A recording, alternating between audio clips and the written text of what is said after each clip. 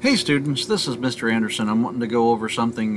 Some of you have already gotten into Chapter 2, which is awesome. Keep up the hard work. Keep doing it. Try not to skip around and skip assignments, okay? But I do want you to try to do the assignments in order. But anyway, which means, finish the chapter before you go on to the next chapter. Don't do, like 3 easy ones in chapter 2 and then go to chapter 3 and do 1, then do a, 2 in chapter 4, and that's a good way to just mess yourself over, okay? But anyway, for the printing tutorial, you may notice the 3 letters here at the end of that says PDF.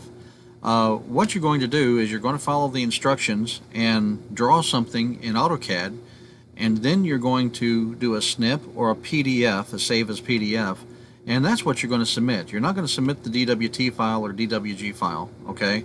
And let me open up. Here's, what you're going to do is you're going to draw a box, okay? And then you're going to draw a circle, and then you're going to put your name. And, I put John Jacob Jingleheimer Schmidt because his name is my name too, okay? Hopefully you laughed at that. Because it's a very, very bad joke. But anyway, that's what you're going to do. And then you're going to open up your snipping tool, which I keep down here. See where it says snipping tool right there. Or you can type over here. You can go to the search in your Windows search and type in SNIP, and there's snipping tool app right there. And then you're going to get the little warning that says snipping tool is moving, and they want you to try the snip and sketch, which I haven't tried snip and sketch because snipping tool is still working.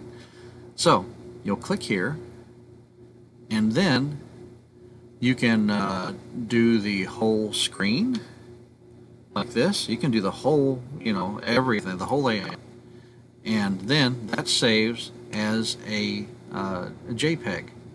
Okay. So, and you can draw things on here too if you wanted to, draw weird little designs and stuff, but that's not what I was wanting to show you. So I'll just, how do I make that go away? Oh, the erase. There we go. Yeah. There we go. So anyway, then you will go up here to File, and you will Save As, and then you can type in CAD 100 PRINTTUT printing tutorial. Saves as a JPEG. I save everything to my desktop because that way I can find it a whole lot easier, and but you don't really want to see my desktop because it's a nightmare. Anybody with OCD would just go into a conniption fit. So we don't need that for anybody here. That's why I don't like looking at it either. I go into a fit. So then we save it, and then when you can go up here to the close right there. There's our actual AutoCAD. So then we're going to close here, and then when you go to, let's see, yeah, you'll just go here, and then you will browse my computer, and we will go to desktop, and there's CAD 100 printing tutorial. Now if that doesn't show up, I like having date modified to be the way they're filed. Okay, so 9/18/2020 at 8:53 p.m., which is just a few moments ago. Actually right now, 8:53, it still says down here. So that's, I would click that, I would hit open, and then there's my file, ready to go, and then I would click down here for submit, and that would be the assignment. And if you do that just the way I showed you, and even though it says they wanted a oh, for crying out loud, I've lost PDF.